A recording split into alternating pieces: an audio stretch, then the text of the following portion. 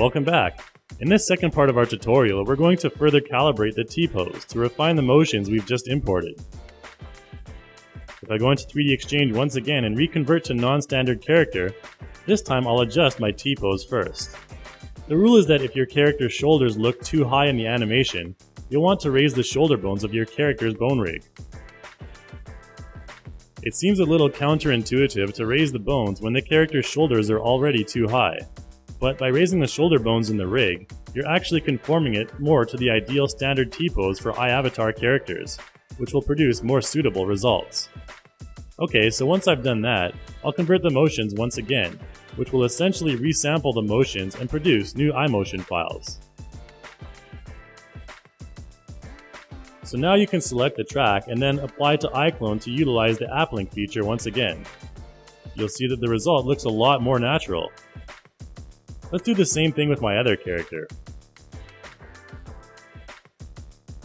You can see right away that the shoulders are more naturally positioned with the motion, thanks to the slight modifications I made to the bone rig.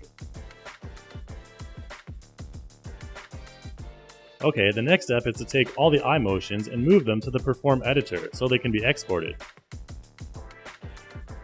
Just select Move All to Perform and then up to Export.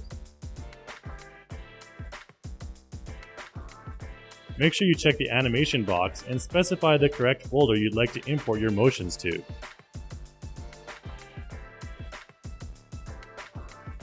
Now in iClone, I can bring in new avatars and apply the motions to them from the Content Manager.